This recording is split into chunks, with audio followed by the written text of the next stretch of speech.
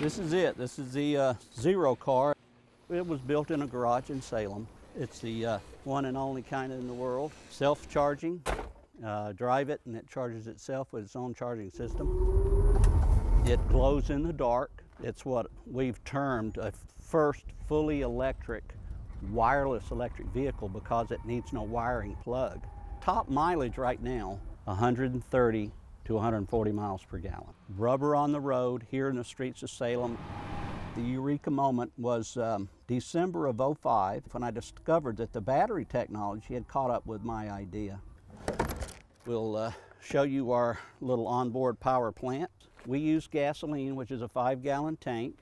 We burn the gasoline in a standard gasoline engine attached to our generator that creates the electricity that charges our battery that drives the car. And we alternate the battery's use, and we cut our fuel cost to a fraction.